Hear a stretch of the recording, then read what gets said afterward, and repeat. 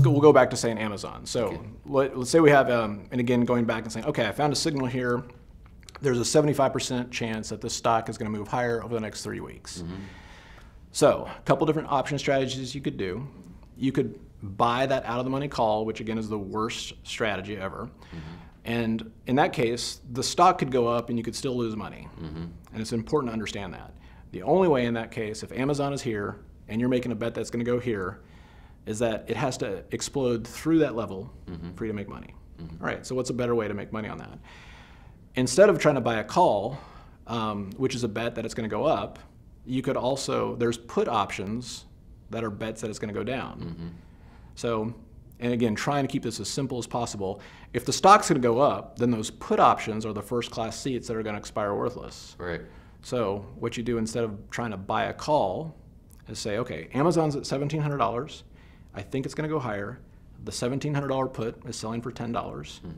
So I'm going to sell that. Now, if you sell that, that's called selling naked options, which you don't want to do. So as a spread, you just cap it.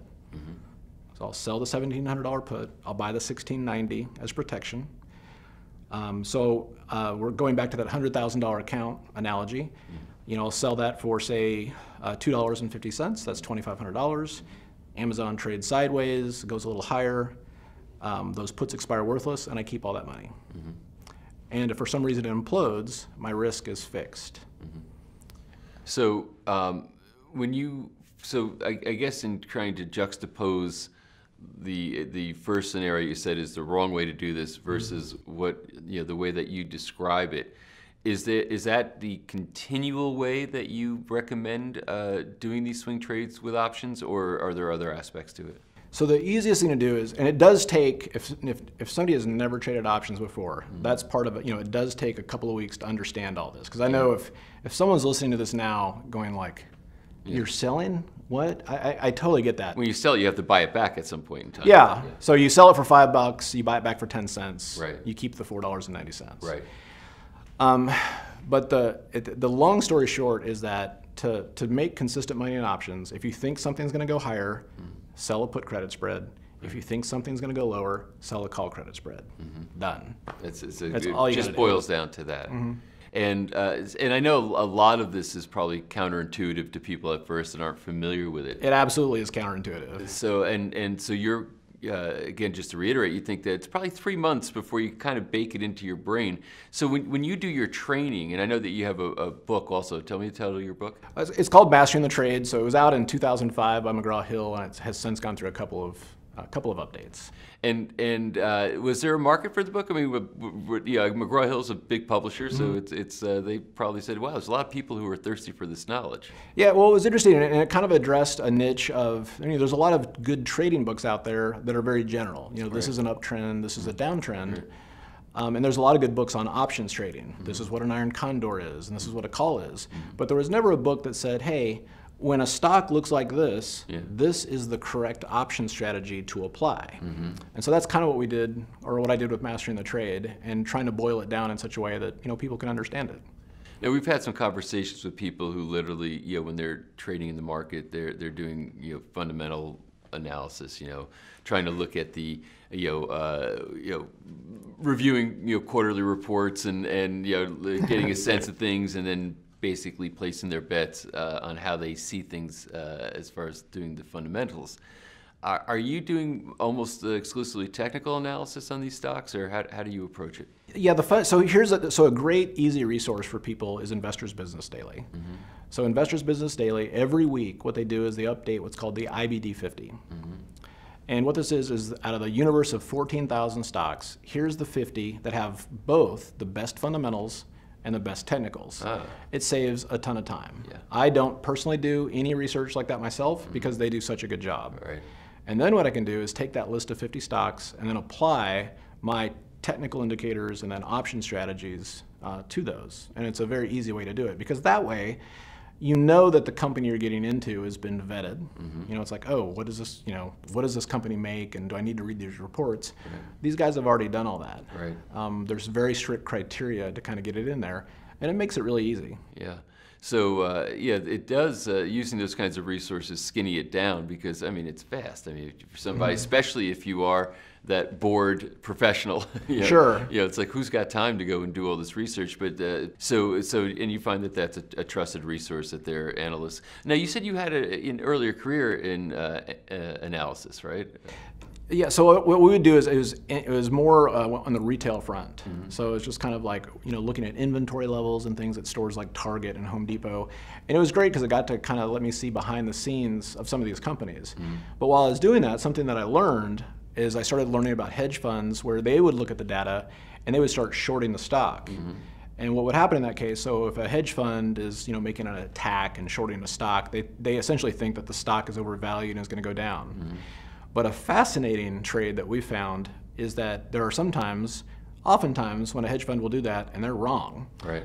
So we also look for stocks that have high short interest over 20%, which means that if there's 1 million shares on float, 200,000 of them are being held short.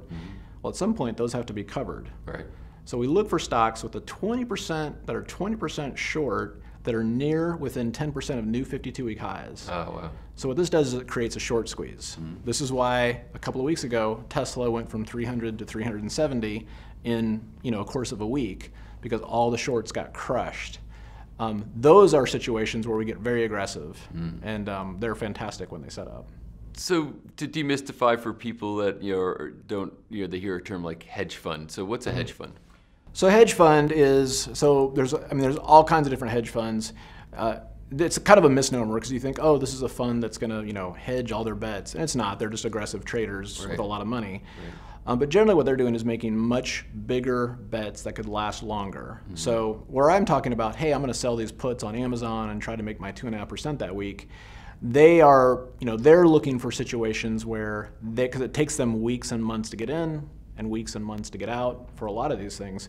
Think of it as, instead of yourself sitting behind a computer trading your account, it's a team of 1,000 people looking at tons of different angles, and they've got computer algorithms feeding them all the stuff. We can never compete with that. And so you don't want to compete with that. But they're basically the Titanic and you're a speedboat. Absolutely. So they're essentially they're the Titanic coming by, and we're on the surfboards trying to catch the waves. What that creates.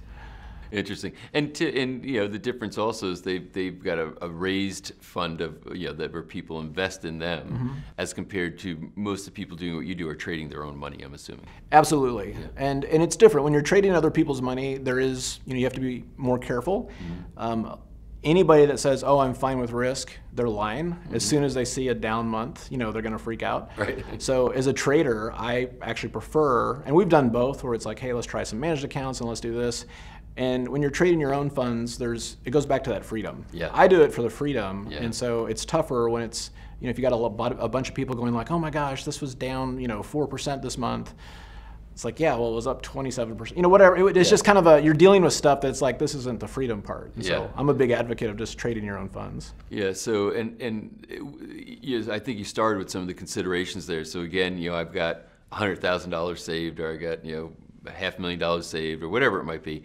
And now I have an option. I could either try to learn to trade this on my own, or I can hand it to a hedge fund or something like that and say, okay, let them go trade it. Now in their case, they've got fees and management fees and other things built in. So what are the considerations, one versus the other? It's a really good question, and it's tough because so my opinion on that is that with hedge funds and things like that, especially if it does not have a long track record. So if you're at a cocktail party and some guy said, hey, I'm launching this fund, do not give them a dime. Is my general rule of thumb. It just seems like every story I hear like that, it just never works out. So for whatever the reason. Now, if something that has a more, a longer track record and things like that, but the thing I found that generally works the most for those kind of investments are more real estate based. So it's just more predictable. So that's just, and again, it's just, I'm thinking of someone that's like, hey, I'm a dentist, I've got $500,000, am I going to put it in a hedge fund? I would say take $100,000 and trade it yourself, and maybe put $400,000, into some type of real estate investment. It's going to be more conservative, more predictable. Hedge funds just, there's just a lot of strange things that can happen in hedge funds, and you get feed to death too. And since you seem to have a disposition to manage risk, And I know maybe this isn't your area, but in your opinion, what type of real estate do you think is good investments for somebody that is that professional that's got some extra cash? Sure, and I like doing real estate, and we'll, just whether it's, hey, let's buy a couple of houses and rent them out. Let's do, buy, we've bought like a country property. We'll put on Airbnb when we're not there, or put in different investments. But things like the most consistent things I've found are, you find professionals that can go in and buy, like, say, a dilapidated apartment building, and they're going to fix it up and all that kind of stuff. Investing into something like that, very, very predictable revenue. Yeah. And that's something that I've seen over and over and over again, where people will be sitting there making 20 or 25% a year, going, why else would I want to do anything else? And I agree with them. I mean, it's a very, it's not something that we do, it's just something that I've observed and noticed.